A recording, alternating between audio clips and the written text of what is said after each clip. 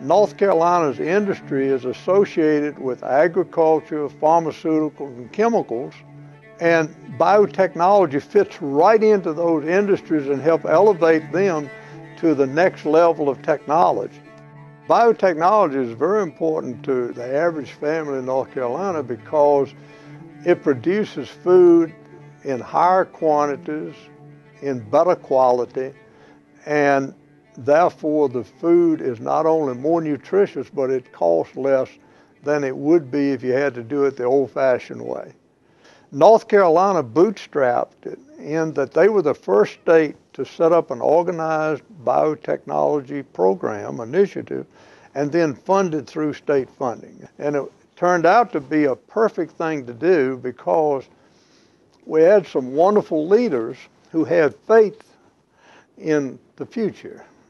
They knew that North Carolina had to grow a new economic model through the help of all the universities, the community colleges, the legislature, the governor, everybody working together created this huge growth of the industry in North Carolina. Then we established an economic development group that helped small companies get started and set the foundation so that they could get funding from venture capital and to start developing their products in a way that they would be in position then to manufacture those products. The nice thing about biotechnology is you work in a very clean environment. It's very environmental friendly, and your salary probably is double what it would be for a lot of other kinds of industries. Working in the laboratories actively in North Carolina is somewhere in the neighborhood of 60,000 people.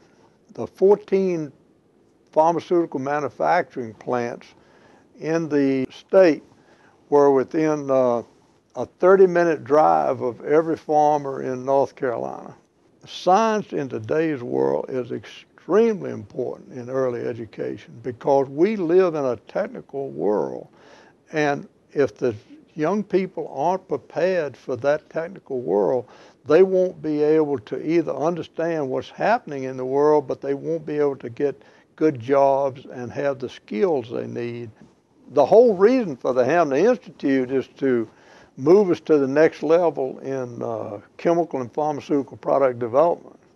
That's the whole reason for it. And so we are establishing a whole new set of tools and tests to do the safety assessment on new products.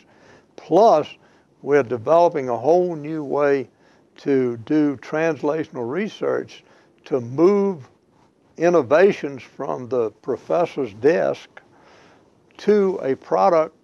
We are able to have whole new processes now to do the proof of concept and develop the prototypes that will be the future products. We live in a global world of competition today. And so you've got to bring together academics, government, and private enterprise in some way to work together in order to meet the competition. And North Carolina put a lot of emphasis on promoting biotechnology nationally and internationally.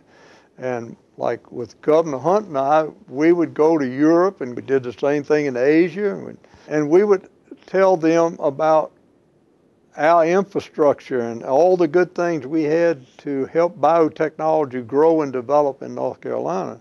The Hamner Institute right now works with Chinese on several pharmaceutical products, and they need the technical backup and the technical expertise in areas like molecular biology and genomics.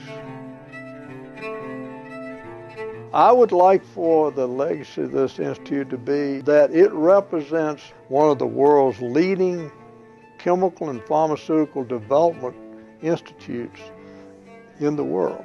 Yeah.